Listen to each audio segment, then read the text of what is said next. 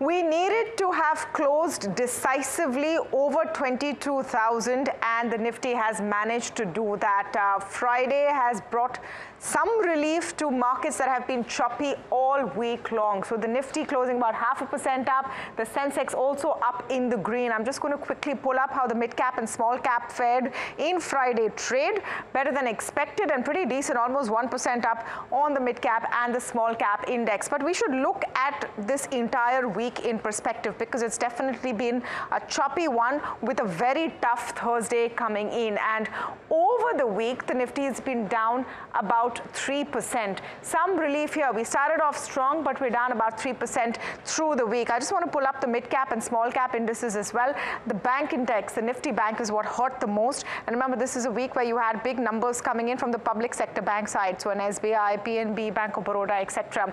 The mid cap 150 also down about 3.5%. So some ways to go in terms of a recovery, but safe to say that at least today was a good day. Let's pull up the heat map for Friday's trade and give you a sense of what has worked and what has not. It was all about BPCL. So a note out today, a Morgan Stanley note out today talking about the oil and gas sector, which was very positive. That's aided BPCL. The fact that there's a bonus share issue has not hurt either. But you can see dominating the top line of the greens, public sector companies, so with a power grid, etc. NTPC as well, at least the top three.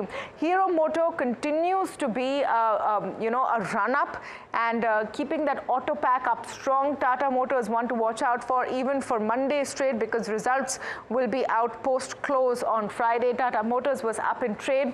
On the losing side, Cipla is what is hurting. TCS, of course, top loser, but the entire IT pack has been weak. If you look at it, Wipro, Infosys, LTI, Mindtree, TCS, all dominating the bottom line. Tech Mahindra as well.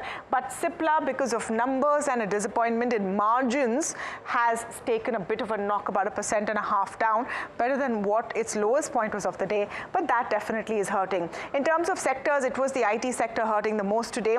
So what were the winners? The winners, apart from energy and metal, in specific stocks, I would say, are Hindustan Zinc. Hindustan Zinc having a stellar day today in trade. Polycab doing very well. Dr. Lal Path also doing very well. This is all on the back of numbers. So these were some of the stocks which were doing well. I just want to pull up a Hindustan Zinc because that was truly an outlier in the way it has performed. 16% up at close on a Hind Zinc. So completely on a roll over there towards the end. On the downside in terms of numbers, just one last one I'll pull up before I close. Bank of Baroda. So numbers came in towards the close of market, was not very well appreciated by the street. That stock closing 3% down. All in all, an interesting week to look forward to. Sandwiched between two election polls.